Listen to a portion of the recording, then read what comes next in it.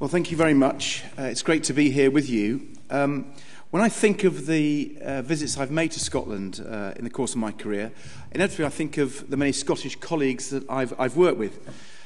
Jim Wallace, former Deputy First Minister, gave me my first role in my party as the party's economics advisor. I've worked very closely with Nicholas Stephen, who did so much to promote renewables in Scotland when he was the Energy Minister here.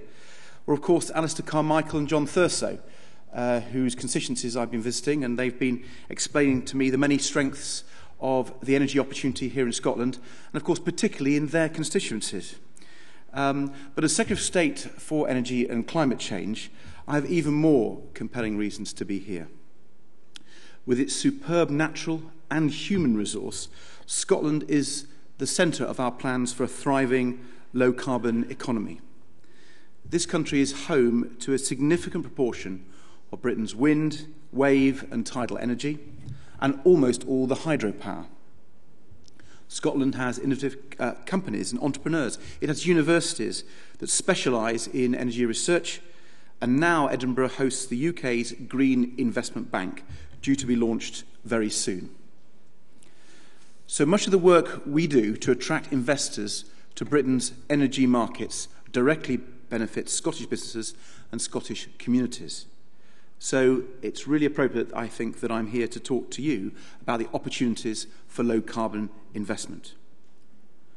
Over the next decade, the UK energy sector is going to change radically. As more and more renewables and low-carbon energy come online and significant infrastructure investments are made. The UK's investment need is extremely strong. As ageing infrastructure is shut down, as demand rises, and as we meet our emissions and renewable targets, we need to double the current rate of investment in energy between now and 2020. So there are huge opportunities for new investors. Existing players' balance sheets alone will not deliver the investment at that scale. And when it comes to energy industries, the UK is already highly rated as an attractive location for investment. So the opportunities for British businesses, if we play this right, are very significant. From offshore wind to marine and tidal, we can turn promising beginnings into genuinely world-leading industries with supply chains to match. So my priority is to provide certainty, to reassure investors and entrepreneurs alike that the UK is and will remain a fantastic place to do low-carbon business.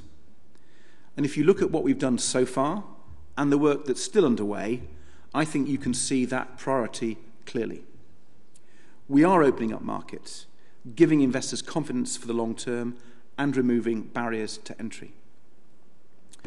Take the reforms of the electricity market in the Energy Bill, which are designed to unlock some £110 billion of investment in electricity infrastructure. We want to encourage competition on cost between low-carbon electricity sources.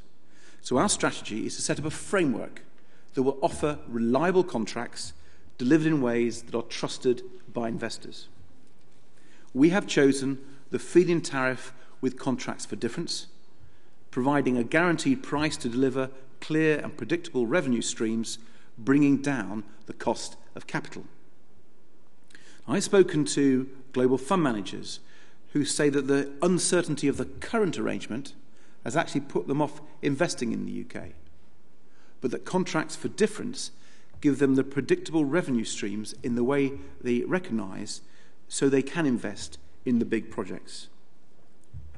And in case you're not aware, let me explain how they work, which is, some would say, is a brave task, but let me do it. It's very simple, actually. We set a fair price for low-carbon electricity, the strike price. The generator sells its electricity in the market and is paid a variable premium to top up to the strike price if necessary.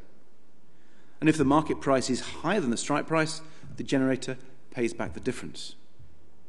And the key thing here, the central insight, is certainty. Contracts for difference can help smooth out market volatility, minimising costs to the consumer, whilst also making investment and financing decisions much easier. And because energy still needs to be sold in the market, there are still powerful incentives to encourage energy efficiency. So the reforms in the energy bill are specifically designed to move us away from past and current systems of intervention to blaze a trail towards competition. That is the ultimate aim of our reform of the electricity market. Yet we have to be realistic on the path to a low-carbon electricity market. I'd love to see low-carbon power sources competing on cost alone as soon as possible. But we can't just flick a switch and make that happen instantly, so our reforms are phased. The first few years of Contracts for Difference will see prices set administratively in a similar way to how rock bands are set now.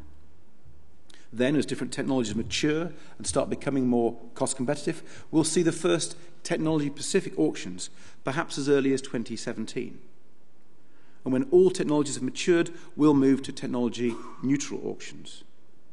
Finally, when all technologies are mature enough and the carbon price is high enough and sustainable enough, all generators will compete without any intervention.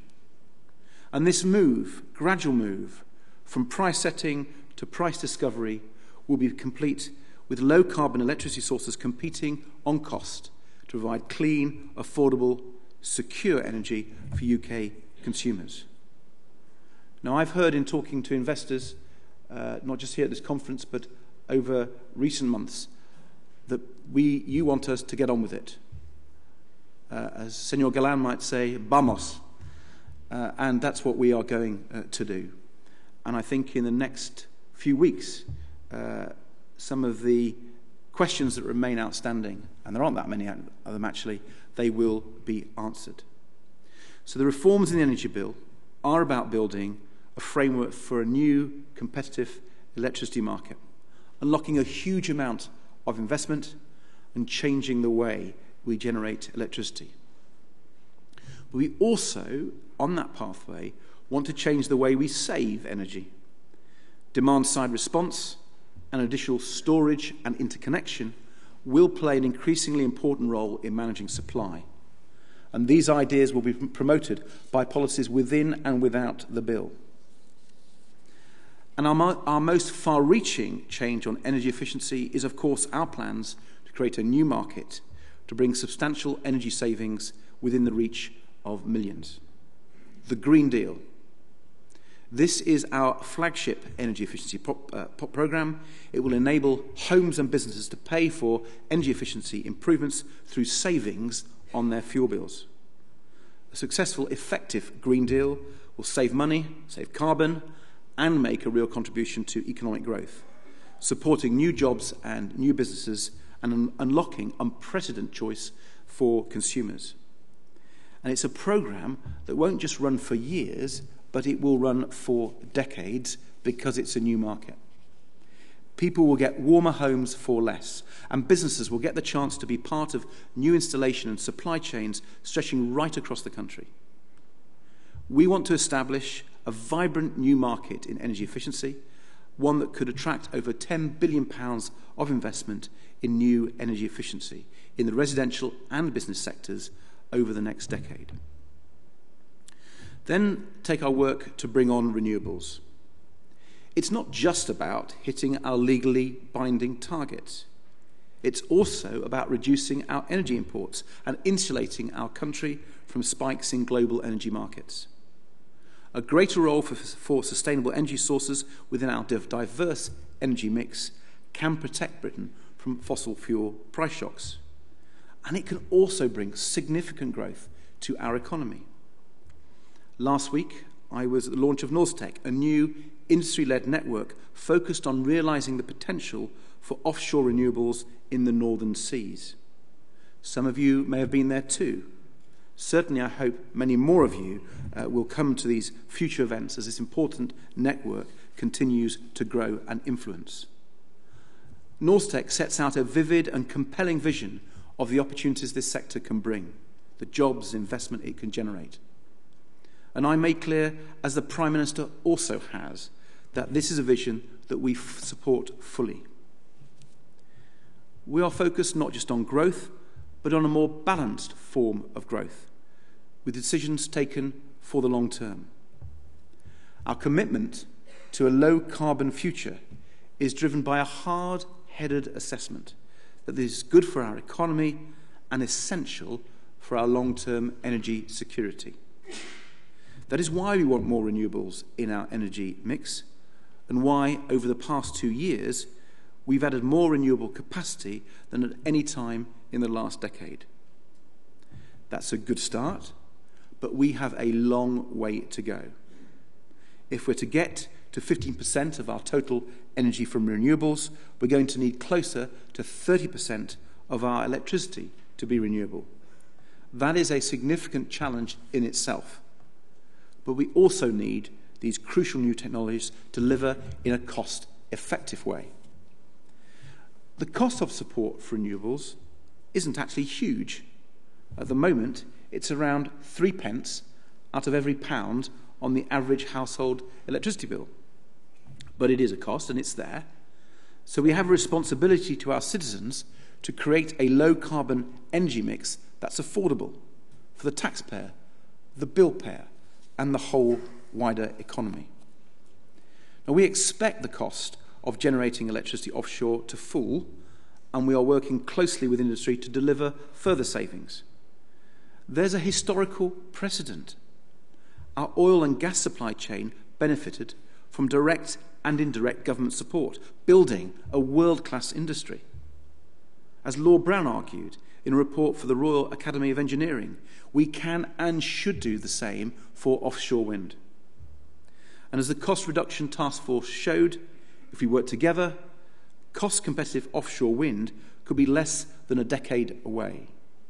Right across the supply chain, from research and design to operations and maintenance, I want all of our renewable industries to be ready and able to hold their own on the world stage. Scotland is already at the forefront of the UK renewables industry, and I'm keen in particular to harness the tremendous wind and wave resources in the Scottish Islands. I've been impressed with the wind, wave and tidal developments I've seen on Shetland and Orkneys this week. I welcome the role that the islands want to play in meeting our renewables targets, but I also recognise the concerns they express about the speed of progress with their projects. So I'm pleased to announce, in conjunction with the Scottish Government, an independent study on Scottish island renewable generation driven by a new steering group. This study will assess the commercial viability of renewable projects on the Scottish Islands and consider any barriers to their development. I want all interested parties to have a chance to engage with this study, and I want progress to be quick. Carbon capture and storage is another technology we want to see in our low-carbon energy mix, and another sector where Scotland has significant expertise. So I'm pleased also to announce a £20 million investment through the Energy Technologies Institute to develop next-generation CCS technology for gas power stations, investment which is part of the government's 4-year, £125 million R&D programme to develop cheaper, better CCS technologies. This project will see a new 5-megawatt CCS demonstration plant constructed, the core of which will use Scottish manufactured components and will be capable of capturing up to 95% of CO2 emissions.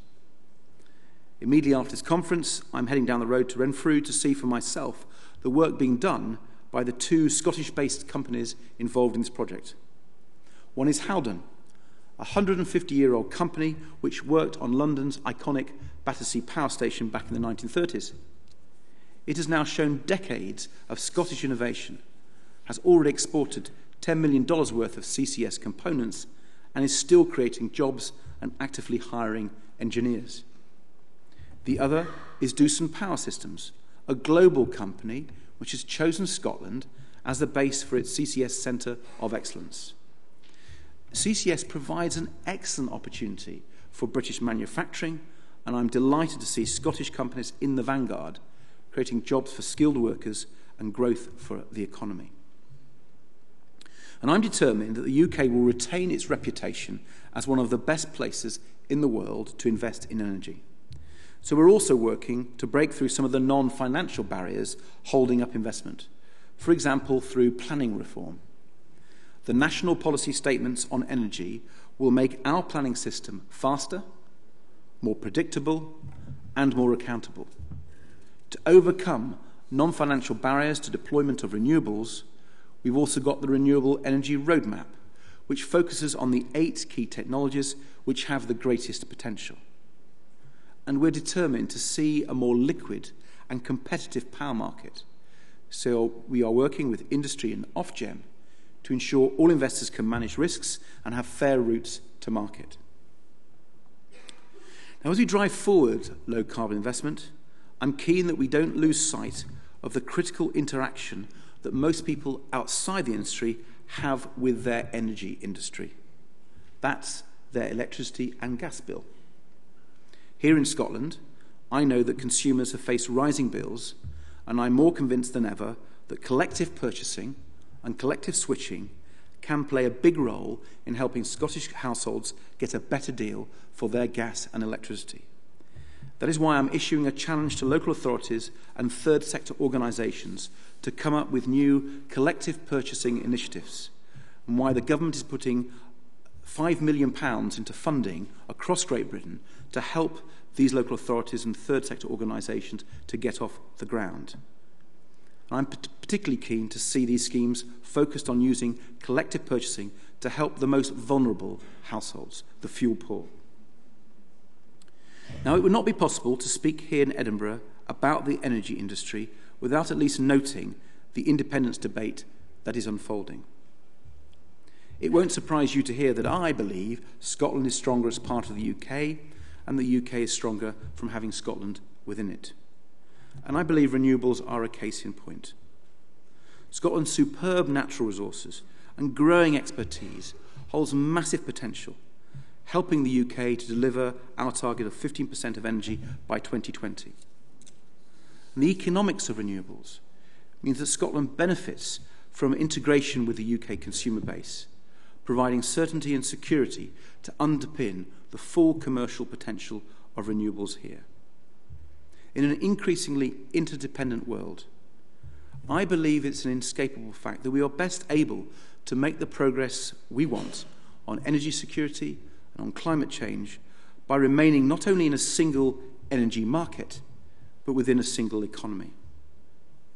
I believe that stable constitutional settlement and consistent economic framework contributes significantly to investor confidence. Facing so many collective challenges, we must share our strengths and pool risk where we can.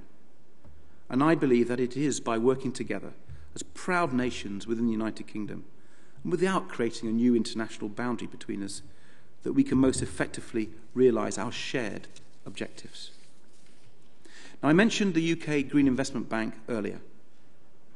Alongside a reform to the electricity market and a step change on energy efficiency through the Green Deal, the UK Green Investment Bank heralds the beginning of a new industrial policy as it opens for business and starts making its first investments.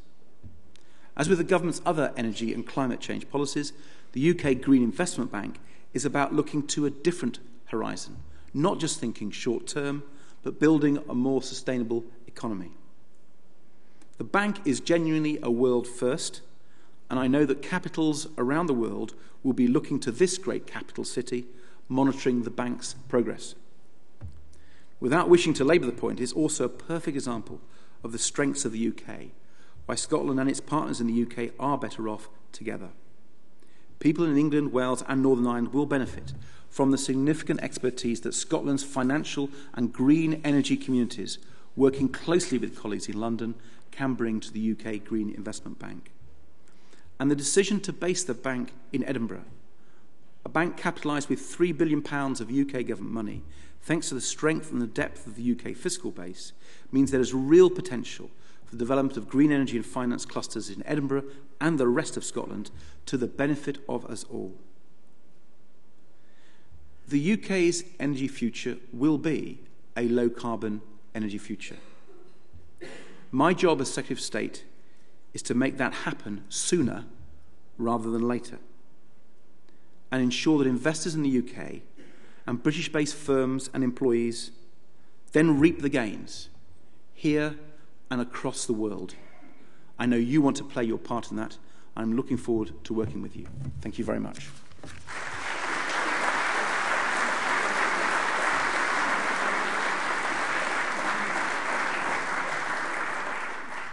Wherever you prefer. Take questions. Yes, sure. Yeah. I don't know whether this is working, but thank you very much indeed, Secretary of State, for that invigorating address, and certainly I feel quite a bit more cheerful as a result of it. Well, now's your chance. I think we've got about 10 minutes, 5 or 10 minutes for a few questions for the Secretary of State. I'm being told 5 minutes. First, 1 or 2 questions for the Secretary of State. So now's your chance, really, you've got a key policymaker in front of you to ask those questions you've been burning to ask. So can I see the first hand for a question?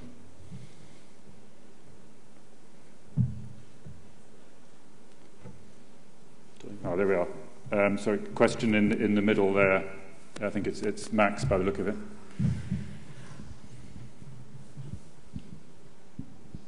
Max Karkas, Kailuluman, EMIC. You mentioned the figure of 3 pence on a consumer bill, and I just wonder if you feel the public are really aware of that figure, and indeed whether that's the right number for what we're trying to do in terms of the change in energy. Is that enough of a insurance premium against all the uncertainties and to back renewables?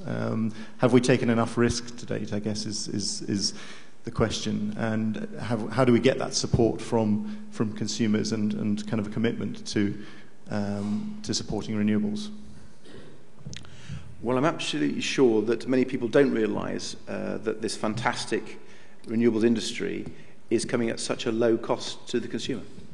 And I certainly see it as my role to try to change that and to put the case that this is actually very good value for money, not least because it doesn't just secure a decarbonised energy sector, but it's so good for energy security, long-term energy security.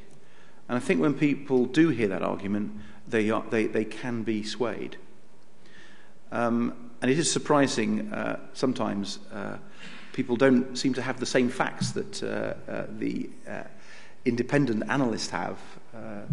If anyone reading some papers might think that high energy bills are simply down to government policy, when of course we all know that it's the big increases in oil and gas prices that have seen the rises in energy bills that are so difficult for households and businesses. And actually, the impact on renewables investment is tiny compared to that. Moreover, that the money that's being spent by consumers, if you like, on renewables is on jobs and energy future in this country, rather than paying for gas being imported from other parts of the world. So I think this is the case for this investment is extremely strong. It is true to say, and we need to be frank and honest, that the cost of the support for renewables over the next decade is going to grow from that 3 pence that I referred to. If we're going to see the massive increase in offshore wind that I believe we will see, if we're going to see the investment in wave and tidal power that we're going to see, of course that's got to be paid for. The investment in CCS will have to be paid for. But the numbers will still be extremely small, and the benefits will still be absolutely huge. So I hope we can all actually, don't just leave it to me, I think we can all engage in that debate and make sure we have a rather more balanced debate than sometimes we see in some newspapers. Great. Second question, just down here.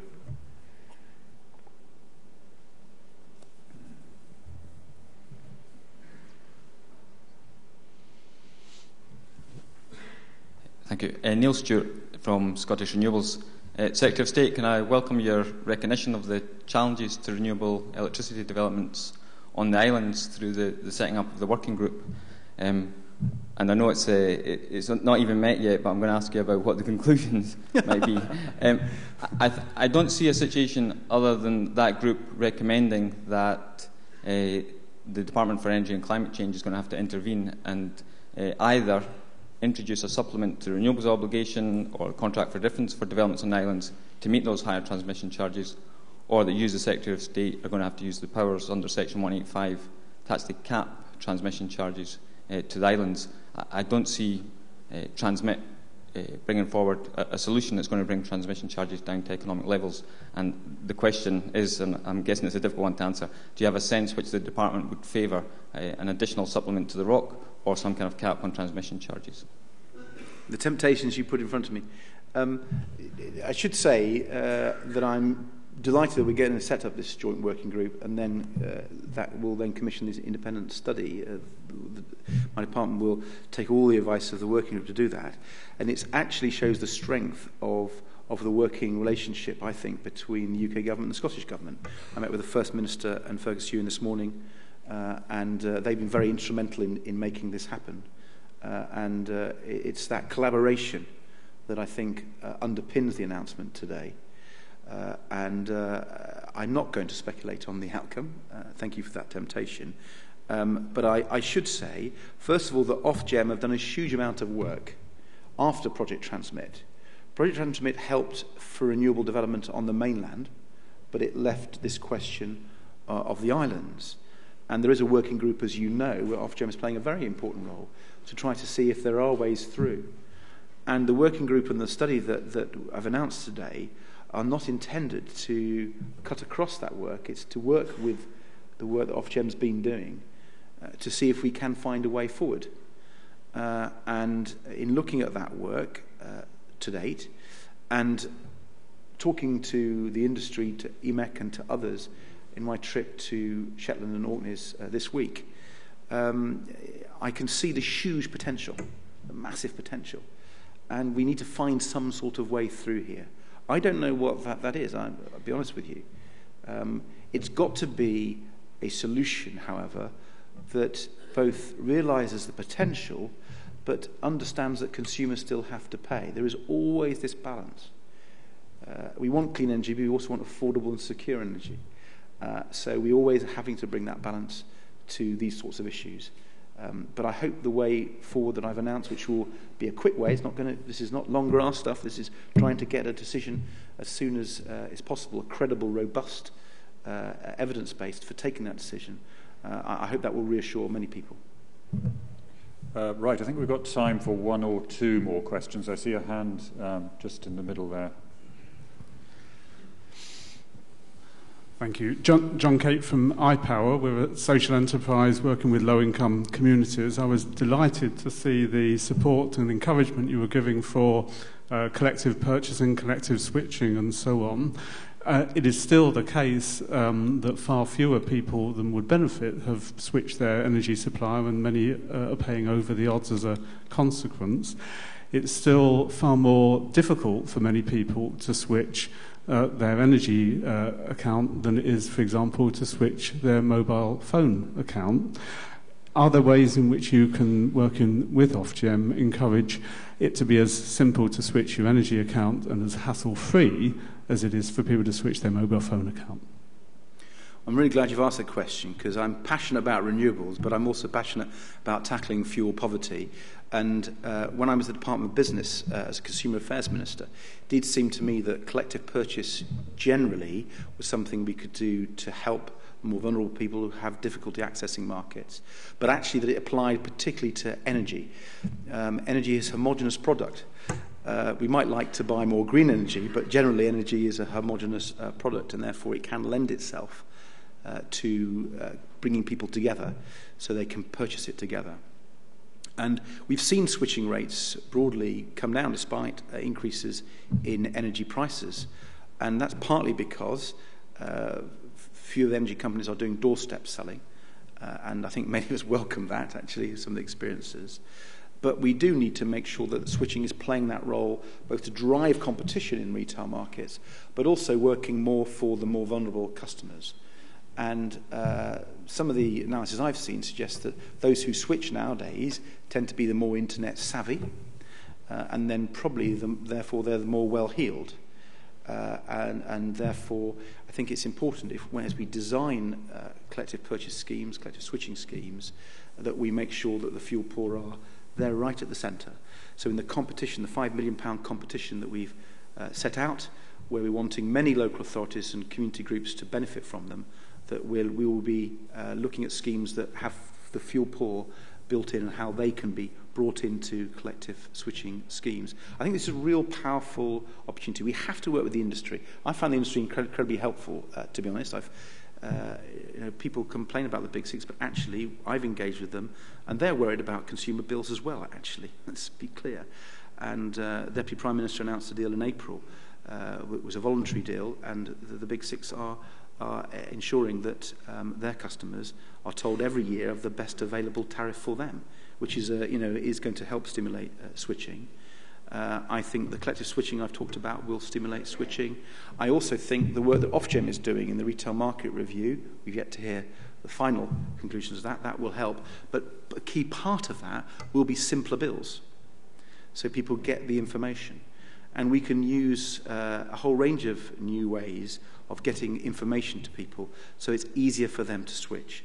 So that's absolutely core of what I want to do for electricity and gas consumers, and I think it will help the electricity market. It was interesting when Which ran their big switch, when we saw 37,000 households switch, saving an average of over £230 a year, that actually it was a new supplier who came in, not with a hugely lower price, but they still won business, and that helped move the market. And I think that is a good thing. That won't always happen, but I think by helping people reap the best from the deals that are already there, that they don't seem to be taking benefit on, thinking of new ways to do that is really important for our citizens. Well, I think, unfortunately, we're going to have to say thank you very much and enjoy the rest of the day to the Secretary of State. So thank you again for your upbeat comments, and enjoy the rest of your visit to Scotland. Well, thank you very much. Have an enjoyable conference.